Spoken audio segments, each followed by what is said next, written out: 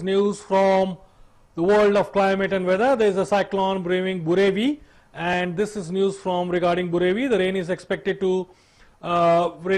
over several parts of coastal AP and Rayalaseema despite the stalling of the deep depression from the erstwhile cyclone Burevi. Burevi had swamped parts of Tamil Nadu, especially northern districts, during the 24 hours ending for the second day on Friday, with huge transport of moisture on view through the day from the Gulf of Mannar, where it had lain packed for more than 12 hours.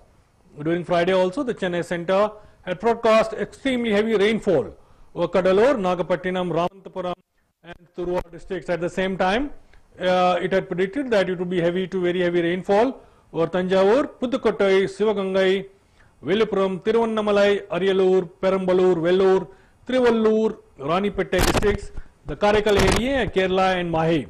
Heavy rainfall was forecast over Chennai, Kanchipuram, Chengalpattu, Salem, Namakkal, Kalakkurichi, Karur, Tiruchirappalli, Dindigul, Tirupur, Nilgiri, Krishnagiri, Erode, Dharmapuri, districts of Tamil Nadu and Puducherry, and also South Interior Coastal Karnataka, coastal Andhra Pradesh and the Rayalaseema region of Andhra Pradesh.